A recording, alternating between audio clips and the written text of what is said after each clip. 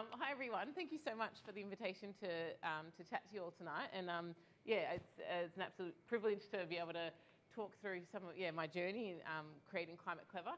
I thought I would really quickly, just very quickly go through my background and then explain. I know everyone's probably knows varying levels of this whole thing. Can I just ask, does everyone know about like carbon accounting or carbon neutrality versus net zero? If you, a little bit? Yeah, okay. All right, well, I'll try and whiz through some of this stuff. And then, just a little bit about the why we should be doing this, and then what we've tried to do with our ClimateClever app. And then at the end, I'll do a demo as well, which is probably what most people are most interested in. All right, so just briefly about myself. I moved over here from Melbourne back in 2009 to do my PhD at Curtin University. I was also managing a Australian Research Council, or ARC, project called Decarbonising Cities and Regions. My PhD was specifically on low carbon urban development, and it was in the era that Brad Pettit here was Mayor of Fremantle, and it was so exciting to see, to really focus on what we can do at that urban level in terms of decarbonising, and there's so many opportunities. It's funny how quickly it's all changed as well, because 10 years ago we were talking about trigeneration as the next big decarb thing, and now we're like, no gas. Gas is bad, but 10 years ago it was sort of seen as a transition fuel. I then sort of fell into academia for a decade. I ended up being a lecturer and a researcher at Curtin University's Sustainability Policy Institute, or CUSP. And I was also, supervising lots of other PhD students in various topics around sustainability and climate change. And then in 2018, I founded ClimateClever. But the inspiration actually came from when I was doing my PhD back in 2012, and I helped to certify the first carbon neutral school in Australia. And that was sort of, provided the inspiration for where I've got to. Oh, shameless plug. The PhD got turned into a book called Decarbonising Cities. But this really opened my eyes up into the opportunity within the built environment to reduce emissions. And again, back then, 10 years ago, we were talking about carbon abatement cost curves and how there's so many cost-effective carbon abatement opportunities within the built environment that actually save you money. So it's you get a return on your investment. But just quickly around achieving net zero. Just wanted to see if anyone wanted to throw up the difference between carbon neutral and net zero. Does anyone want to have a stab? Is it the same thing? No, well, not really. I reckon, I don't know, but carbon neutral sounds like, you offset, but net zero kind of suggests that everything you do and everything you are has no impact. Is that kind of... That is absolutely correct. And I have to say, I was, embarrassingly, we were, even on our website, we were interchangeably saying, oh, you can go net zero or carbon neutral, but it's exactly that. The SBTI, what is it? The SBTI, Science-Based Targets Initiative, they released their first report around net zero late last year, and that's really set the definition for what net zero means. And basically, to become carbon neutral, you measure your emissions, and you obviously always try and reduce as much as you can, but you can basically offset 100% of your emissions and become carbon neutral, and that's okay. But to get to net zero, you can't offset more than 10% of your emissions. So you have to basically transition everything out of your carbon footprint and then only offset 10%. So that means, for example, if you had a fleet of cars and they were petrol cars, you'd never be able to make net zero. You have to transition that to a 100% electric vehicle fleet, probably powered by renewable energy. And that 10% is really those other sort of really unavoidable emissions. So that's the difference, and that's why we're saying net zero targets are sort of 2050, because it's going to be a lot more expensive and harder to achieve in the short term. It's going to be a transition, because these big companies aren't going to be able to transition straight away to that. So, but carbon neutrality is definitely that stepping stone. But I guess we all want to acknowledge that offsets are we're not going to be able to offset our way out of this climate crisis. But just in terms of carbon neutrality and what that means, it's basically you've measured your emissions, you've reduced them as much as possible, and then you've offset the remaining ones to equal your carbon neutral. These are sort of the key steps. You start off, actually, like as I said, measuring. Ideally, you want to set targets once you've measured it, because it's hard to set targets before you've measured it, because you don't actually know what's going to be possible. Having said that, the SBTI, what was it again? Yeah. The Science-Based Targets Initiative have got some really good guidelines around what you should do for your industry. and then really looking at what you can do to reduce. And that's always, you know, especially at ClimateClever, that's a big focus, is like we want you to reduce your consumption, and then you can choose to offset if you want to do that as well. But the biggest thing is to reduce as much as possible. And then, of course, you want to disclose that. So report it and then disclose it. Share that. You don't want to be going around saying, hey, we're carbon neutral, but you haven't really shown how you've done it, because then that's where a lot of greenwashing has come from in the past, and there's been, you know, false and misleading claims that, you know, you might get fined for that as well. And then, of course, it's a repeat thing. Every year you have to do that because, as they say, you can't manage what you don't measure, and it's an ongoing measurement, especially to get to meet these targets. So to start off with, you obviously pick a base year, which is proving really interesting right now, because obviously we've just gone through COVID. So a lot of people who are, you know, just coming on this journey now go, okay, well, we'll just choose last year's, you know, as a base year, or maybe 2021. But it is sort of mid-COVID, and a lot of people are going, oh, do we really want to choose a base year that's so low, because now emissions are obviously going to go up as we resume normal activities. Anyway, it's all fine. So if you do, you just explain that's what's happened. So you choose your base year. And then you're collecting all the data, so utility bills, your vehicles, all the receipts for that, and then you're calculating your footprint. So that's the measure part. In terms of, very quick 101 on scopes of emissions. When we talk about carbon accounting, we talk about scope 1, scope 2 and scope 3. Scope 1 are your direct emissions, so anything that's burnt or combusted or released sort of on site where you are. So that includes, if you did have a vehicle and you're driving, you know, tailpipe emissions are coming out as you're moving, so that's the scope 1. If you had a diesel generator on site, that's also a scope 1 emission. If you had a gas cooker in your home, that's scope 1.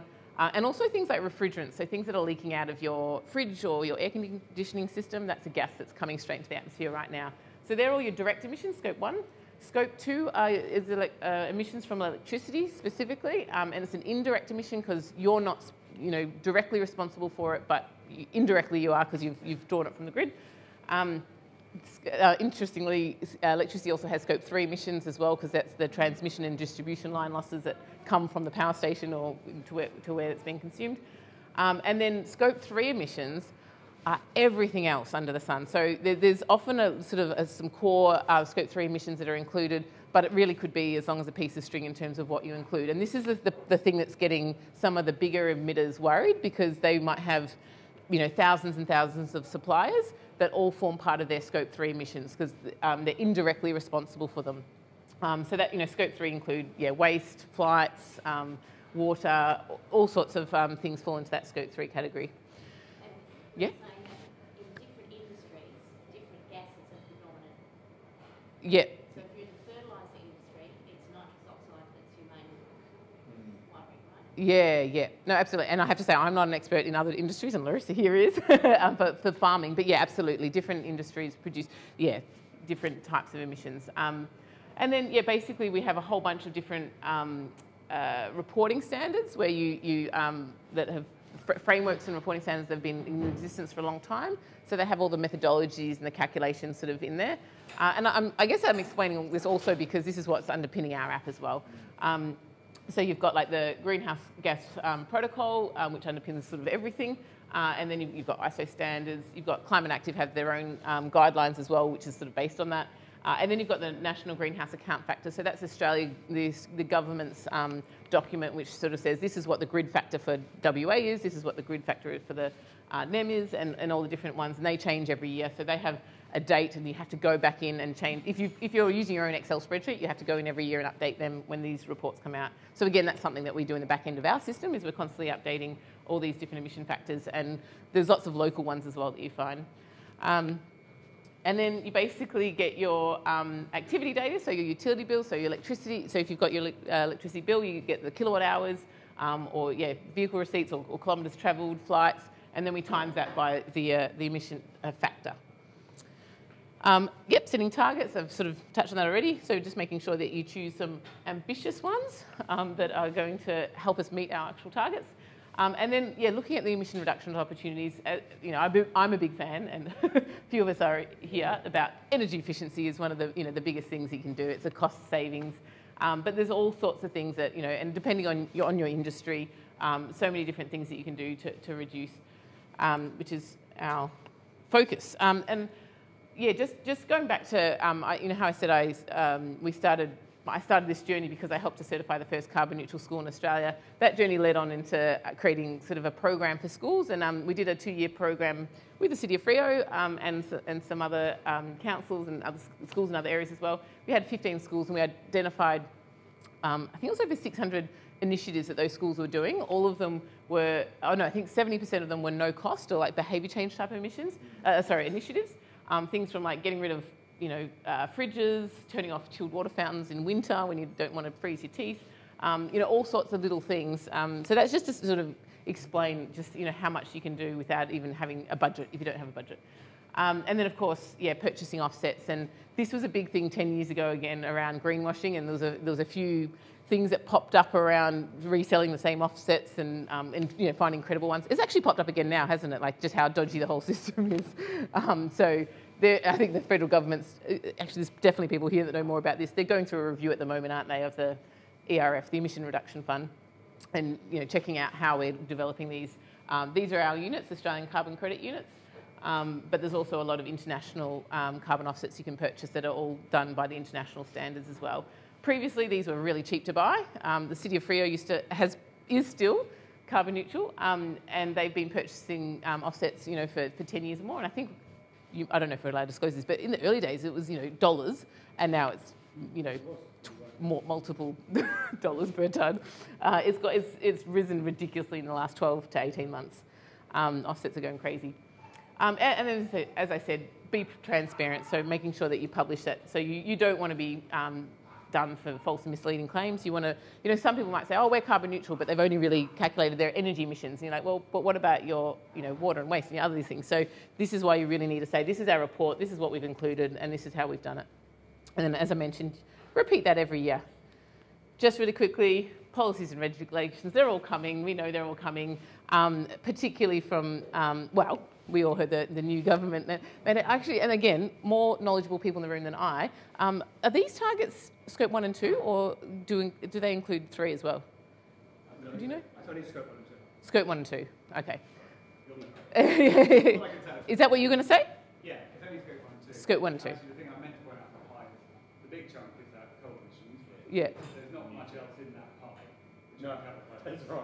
Yeah. Did you say other coal emissions? So the coal emissions take you down that 5 million tonnes, quite a bit. Yeah. But what else does the state government do? Like they run some offices, they've got a big buses, blah, blah, blah. Yeah. But it won't move the needle that much. Yeah. It's just provide leadership. Yeah, exactly. It's providing leadership, yeah. So, but I was going to say, it can trickle down. Probably in this case it doesn't if they're not including Scope 3. If they were including Scope 3 in the future, that trickles down to every single business that supplies to the state government. And that's, I guess something, we work with local governments, and that's something we'll be pushing local governments as well, is to say, hey, why don't you actually check who you're buying from and see if you can put some measures in place to say, we want to know what your carbon emissions are as well if you're going to supply to us. Europe's probably leading the way. Just heard from Brad that Germany's kind of undoing some stuff at the moment, which I didn't know about. But the EU Green Deal has been really pushing this, and they've been really good at understanding that globally we don't have emissions trading schemes or carbon taxes everywhere. So they've been really trying to push this like carbon border adjustment taxes to say if you're in a country like Australia historically that haven't had an emission trading scheme or anything, then you'll be taxed on your way into a country that has this. So, yeah. Couldn't the Western Australian government ban fossil fuel vehicles within a 5-kilometre radius of the city? That's a Brad question. Could they? They won't. Why don't you demand it? Because I'm not in government. But They have our public transport and everything. but there may be some conversation later. But certainly there is a move towards encouraging more electric vehicles, but there's a long way to go. Well, they wouldn't necessarily use electric vehicles, they can get on the electric trains, and we can have these, Yes, that's right. these guys on Electric buses, electric trains, electric cars. They pick you up on a bicycle and take you to your office. Definitely. The buses could go hydraulic, Hydrogen buses and electric buses. Yeah. Oh, yeah. got the red bus. I stole it from somewhere. yeah. It was interesting, just on that. Thank you. Just on that. Oh no, I definitely didn't make it myself. Yeah, definitely. I think I stole it off the EU website.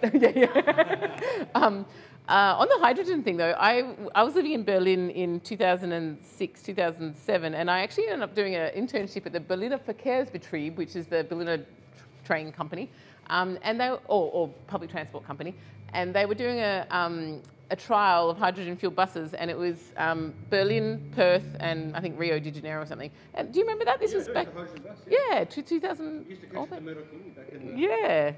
Anyway, and it was. Well, but this is how technologies sort of go through these. Because back then I remember going, oh, this is so exciting, but yeah, it took way too much energy to produce, and it just didn't seem viable at the time. But now it's sort of come full swing again, and it's really taking off again, which is great. Yeah, economics, exactly, and and carbon pricing and everything. So yeah, I've probably gone way too long. Don't worry about it. It's right. Okay. Haven't even got to the fun part yet. Oh, thanks, Keith. So yeah, this is just to say that there is going to be a growing focus on Scope 3 emissions, and which is going to impact all of us, anyone who's running a business. We're all going to be responsible at some point in the value chain for measuring, and getting ahead of it is definitely a risk. You can start to mitigate those risks. Okay, ClimateClever, our app. Just really quickly, this is my journey. So as I said, I helped to certify the first carbon neutral school in Australia back in 2012. That was South Fremantle Senior High School. We celebrated with the Prime Minister at the time, Julia Gillard. It was a great achievement. And then I tried to sort of basically scale what we did with that one school. Took many, many years to even get some funding. It was 2016, 17 that we launched our first pilot with Excel spreadsheets and Google Docs. And then that was quite successful. And then after that, we got our first little bit of funding to launch the first version of the app, which was ClimateClever. So that was in 2018.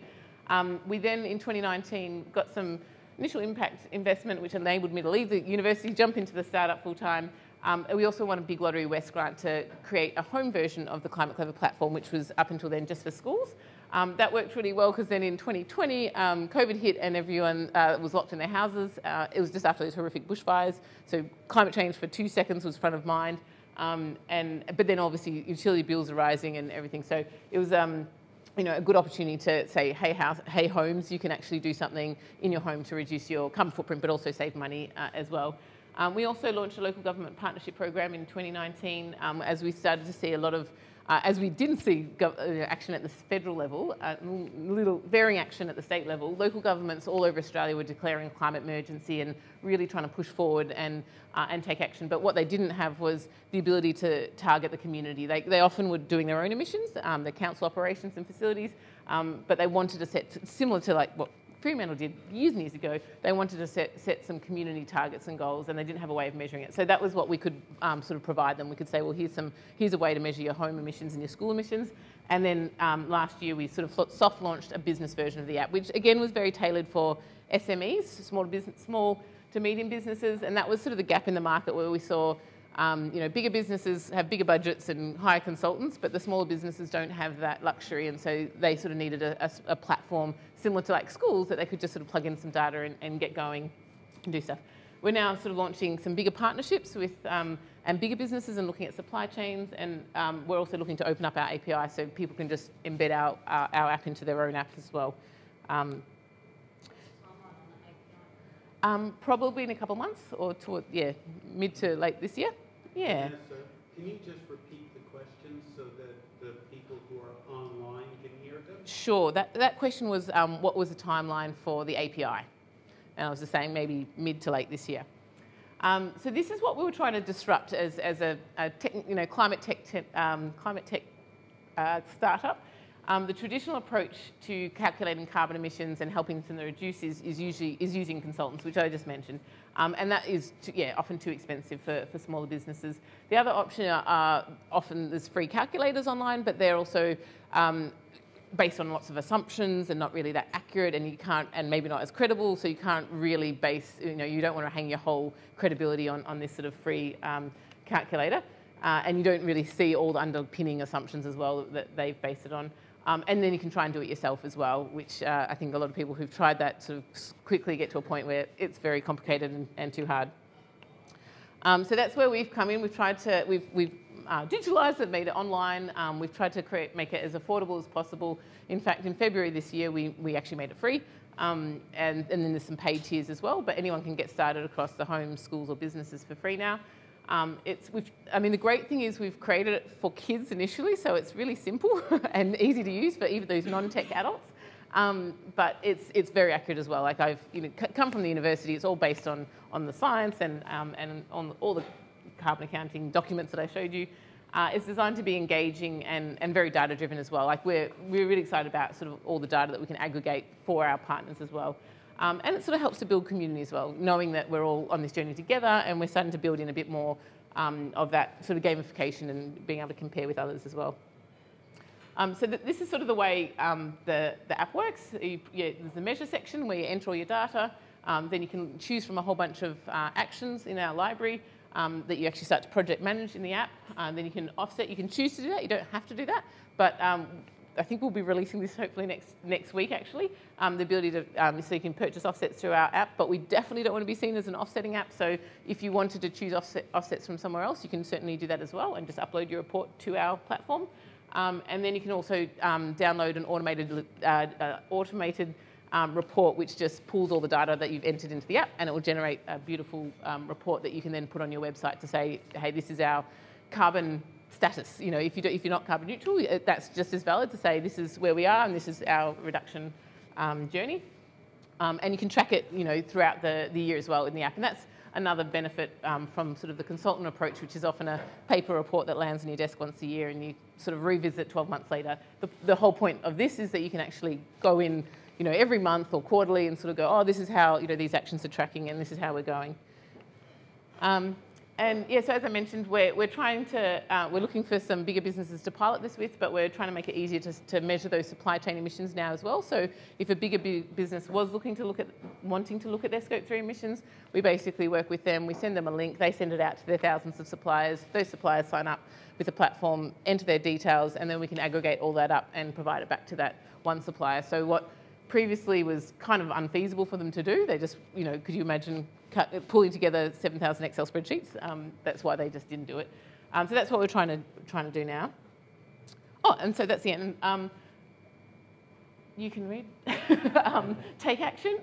Anything, just getting started and measuring. And that's the wonderful thing. And what Max has sort of said about this group is that people just, they want to do something. So this is a very simple way to get started to, actually measure your emissions. Obviously, it can help reduce your costs, increase your productivity, and hopefully, if you do have a business, it can help with that competitive advantage as well. Also, helps you get prepared for future legislation. I guess this is the thing that I get very excited about. The bigger businesses, they can influence their supply chains, and that's where we're going to see probably the action happening. Is if they say, you know what, we'd like you to measure this, because all the clients that are supplying to BHP or whatever, all of a sudden they'd be like, if BHP's starting to do it, we want to keep winning that tender, so we better go off and measure and do what they say. So we're hoping that there'll be some of those bigger businesses that do start going down this process. All right, so that's that, and now I'll jump into a quick demo, but while I'm doing that, are there any questions? Question about data ownership. So my Scope 3, Yeah. I'm a supplier to ClimateClever. Mm-hmm. Do you want me to use ClimateClever and share my report to you? Yep. So who owns the data if I share my data? So the person who's entering the data... I'm going to run around Oh, the yeah. mic for questions, but maybe if you could just Repeat that one? Okay. Okay. The question was, who owns the data? So if someone's entering data in the platform, then that's shared to a bigger client or a local government. Who owns that data ultimately? Absolutely, the person who entered that data owns that data. So if you ever wanted to leave the platform and you say delete my data, it will be deleted. Although having said that, we do actually have to store it for 7 years for accountability, but we won't share private data or anything. So.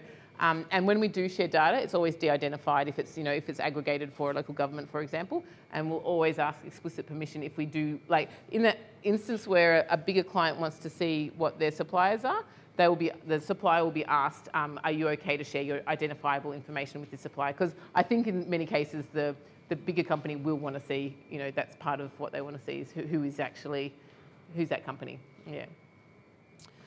You discussed with Jerry Green, our elected? Have I discussed it? Oh, sorry. Have you had discussions on strategy with Gemma Green and how are they? No, not specifically on this. We were colleagues at Curtin at Cusp, so we've had lots of conversations in the past, but not specifically. Very good paper. Oh, okay, I'll certainly look them up then. Okay, are there any other questions? Yes. Yes.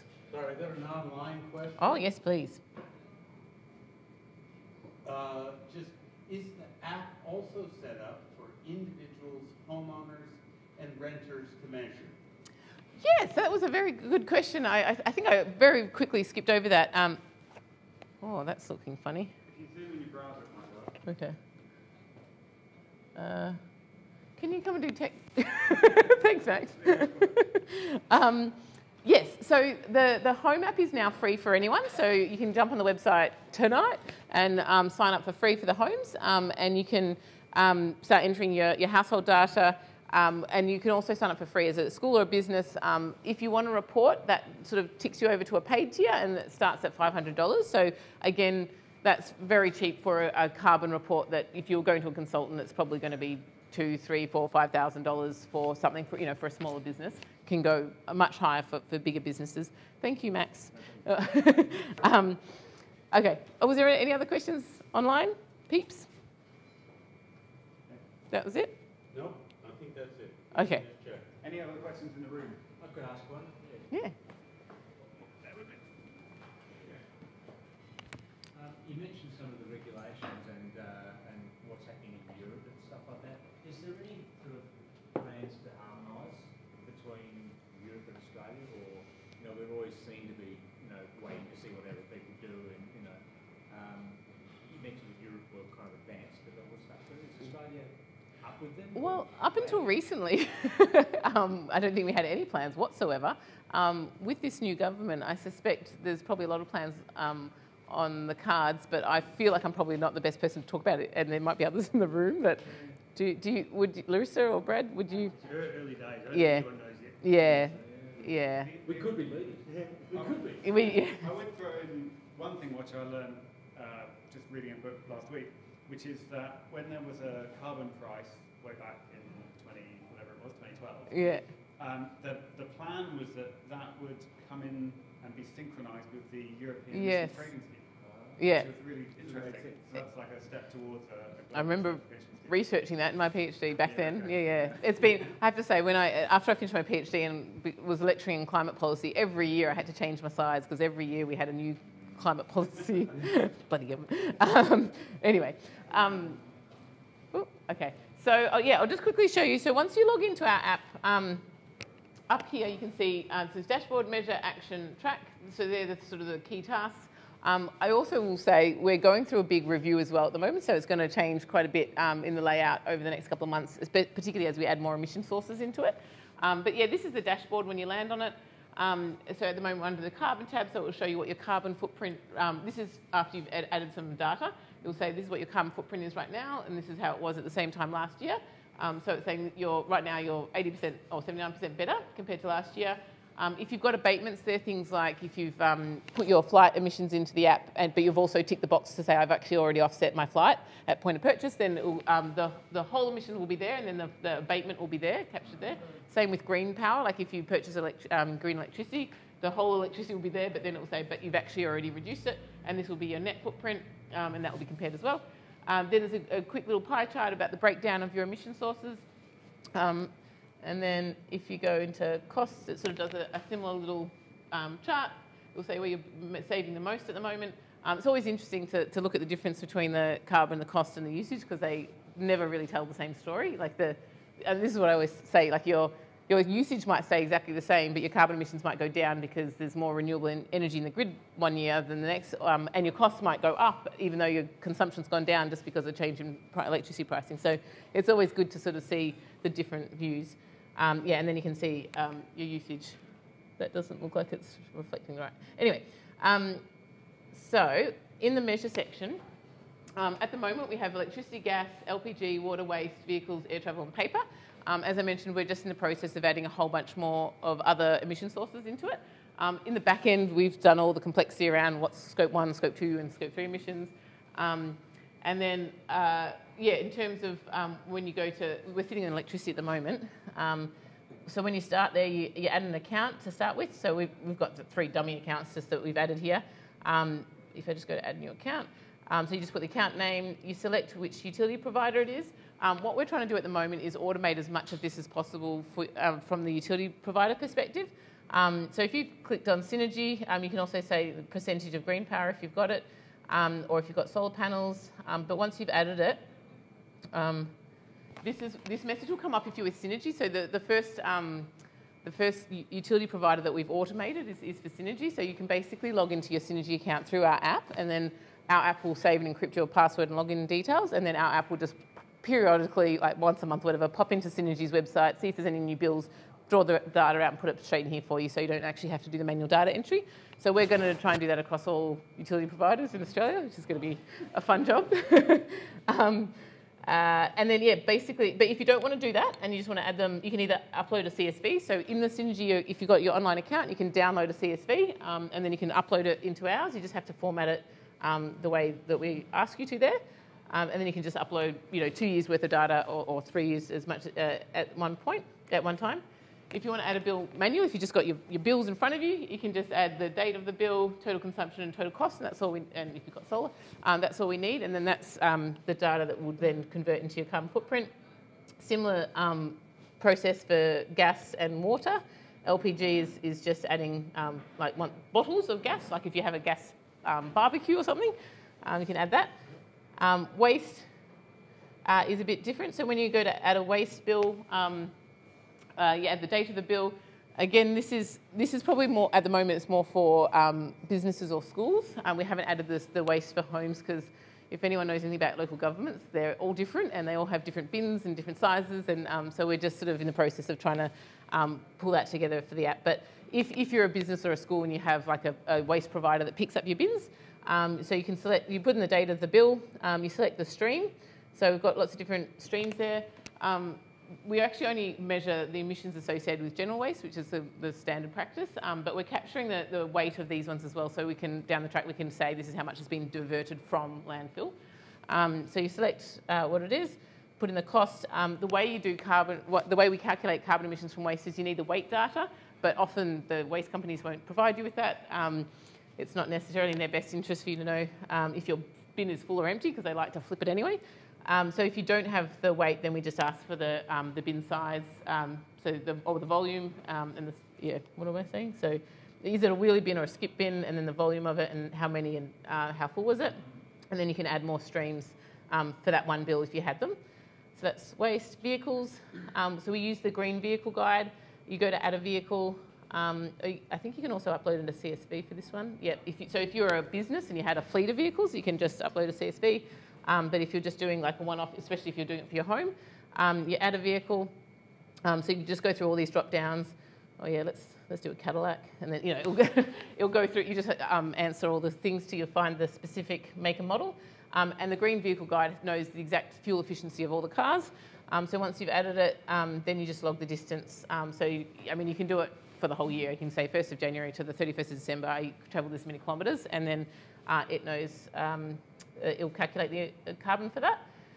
Air travel, again, if it was a business and you had like hundreds of flights, you can upload a CSV. Otherwise, if you're just adding 1 or 2, you can just add that manually as well. So you need to choose what class of you've flown that affects your carbon footprint. Just remember that if you're flying business class, you've got a bigger footprint. And then if you've offset it at point of purchase, so that's where we will actually take that off as an abatement. And then your origin and destination. And then paper, hopefully no one uses paper anymore. So this hopefully is defunct. But anyway, you can put in how many reams of paper you've purchased and whether it's imported, recycled or carbon neutral. This goes back to Max's point when you're in a supermarket and there's so many options and does your head in. But everything has a carbon impact, every decision you make. So that's how we enter the data. Actions.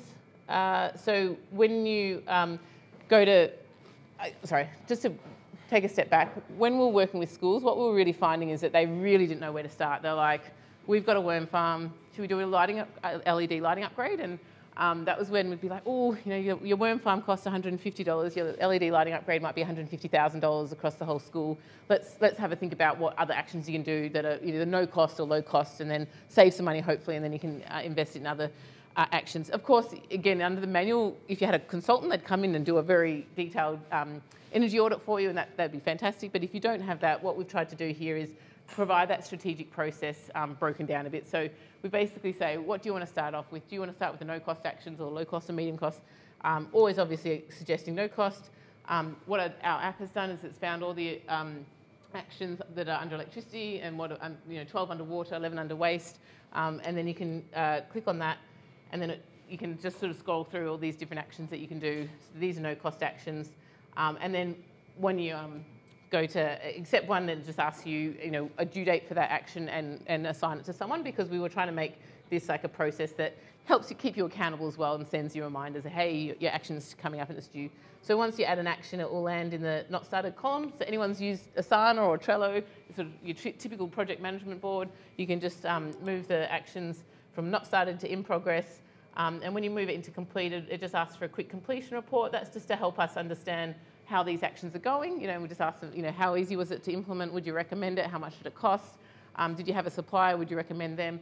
And that's just feedback, so we can either get rid of that action if everyone's like, it was a horrible action, or if someone created a new action from scratch, that also provides us with the information to say, hey, that was a good action, we'll leave that in there. So we're trying to kind of create that citizen science approach as well, like everyone can sort of contribute to the actions going forward. It means we don't have to, as ClimateClever, don't have to be across all the new latest technology, because other people will do that for us.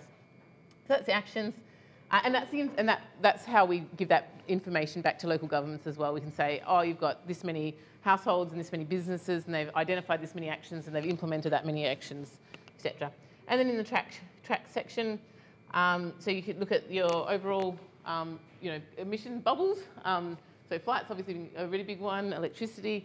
If you click on one of them, like electricity, you can then look at it at a yearly or a monthly view. So if you wanted to look at monthly, you can see how you're tracking this month compared to the same month last year, hopefully improving. You can also look at a cost level or the usage level, and this is what I was sort of saying before. It's really interesting to see all three charts in a row. I think usage is having a little glitch. So you can see different stories, and you can also look at the gross or the net footprint there as well. And then if you're looking at it yearly, you can also compare with others, especially at the home level. You can compare with others. Businesses, I think we're still, we need enough businesses in that are similar to sort of be able to compare them. But at the home level, we take into account if you're, a big mansion or a tiny apartment and how many bedrooms you have and stuff. And then you can also compare for the whole business or per staff member, or the same at the household level. You can say whole house or per person.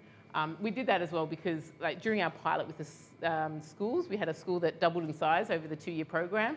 So we're like, oh man, you're going to screw up all of our great reduction stats, because obviously your footprint's going to increase because you've got all these demountables and everything on site. But then you could look at it on the per student basis, and it might still actually go down, which is because they've put all these fancy new energy efficiency things in. So that's basically how it works. What's coming in the next week is the ability to purchase your offsets through there and then generate your report. And I'll just really quickly show you what the report looks like that will be generated. If I have time, if I may. Yeah, no. Well, I was going to say that we have one more question online. Oh, yes, okay. That's okay. You finish up. Well, yeah. One online question, and then we'll move into the... Definitely. Yeah, do you want to read the question? Oh, sorry, can you read the question for me, Keith? Or does someone want to speak it out? Yeah, I'm just going to do that. I just have to remember to turn up the microphone, otherwise it doesn't work. Just the question was, what is the cost to the household? The cost of the app? Of the app to a household, renter, homeowner. It's free. It used to be $30 a year, and now it's free. We don't have any charge. Free as in free beer? We pay you to reduce your emissions. No, we don't. Okay, I was hoping to show you a more glamorous version of this, and I don't think I have it, so I'm going to show you this one instead. I think you guys can see, can't you? But I'll just quickly share my screen with the onliners. Yeah. So this is what will sort of be spat out automatically if you choose to have the report. It'll give you the opportunity to write your own little blurb about your business, and then there'll be a section on why we're taking action on climate change, and then there'll be a section for you to write in your own information about what your own goals and targets are for your organisation or school. There'll be a section on terminology where we describe it all, and then it'll go straight into all the stats. So it will show you, what emissions are included in your report, what your total footprint is. If there's any emissions excluded, we ask you to explain why they're excluded. It will show you a little pie chart of your the emissions percentage and by scope. And then we have to go through and actually talk about how much usage you've got, what your abatements are, and then reductions, and then it will show what your percentage up and down are compared to your previous year, and then number of actions in this period, and then it'll list all. So based on the action plan you saw, it will just list all those actions that you've actually done in that reporting period. It will say if there's a change in your footprint, which there probably will be, either up or down. We just ask you to explain that as well, and say it was primarily from our new solar panels, or we increased our staff size and they all flew to America. Then you can upload your offset certificate, which will be displayed in there as well. And then it'll just say this is what your net footprint is after that, and then whatever status you are, carbon neutral or ClimateClever business. And then we document all the methodology. We're trying to be as transparent as we can with all of this, so to really just say this is how it's all being calculated, and then there'll be more information on the website under methodology. But I will leave it there. Thank you so much for your time.